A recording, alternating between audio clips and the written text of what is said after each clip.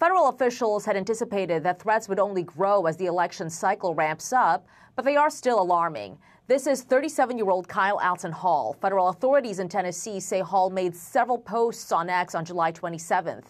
They say in these posts, Hall threatened to kill, assassinate, shoot, and crash the plane of President Biden and assassinate Vice President Harris and former President Obama.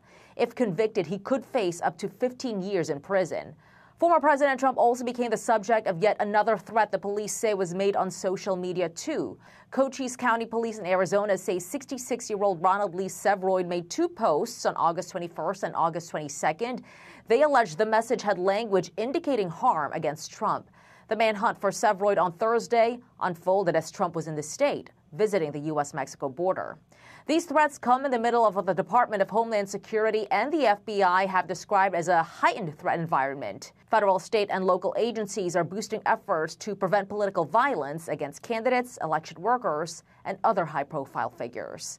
In Washington, Mallory Rivera, Fox News.